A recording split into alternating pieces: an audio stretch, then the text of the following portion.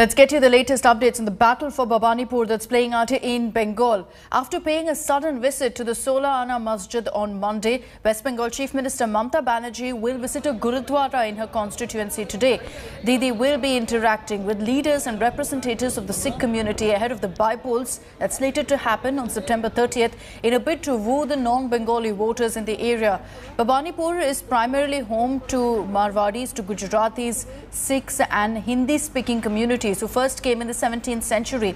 There are about 90,000 Bengali voters and 50,000 non-Bengali voters also in Bhabanipur. The number of Muslim voters in the seat is about 45,000. Didi will also be meeting non-Bengali voters on the 16th, where she'll hear the grievances of the community members. The non-Bengali speaking voters in Bhabanipur mount a serious challenge to the electoral machine of the TMC because BJP has been cashing in on their votes in their state.